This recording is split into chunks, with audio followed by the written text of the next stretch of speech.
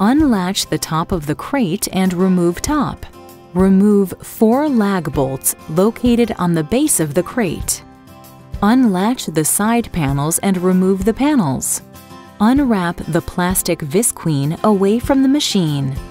Unscrew the 4 metal hold-down plates on the base of the machine skid.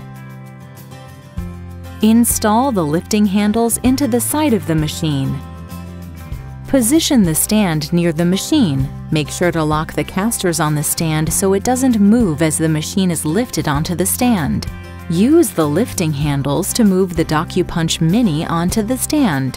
When installing the machine onto the stand, make sure the machine feet are securely located in the corresponding feet reception positions on the stand. Remove power cord from chip tray and install on machine. Plug machine into standard 110-volt power outlet.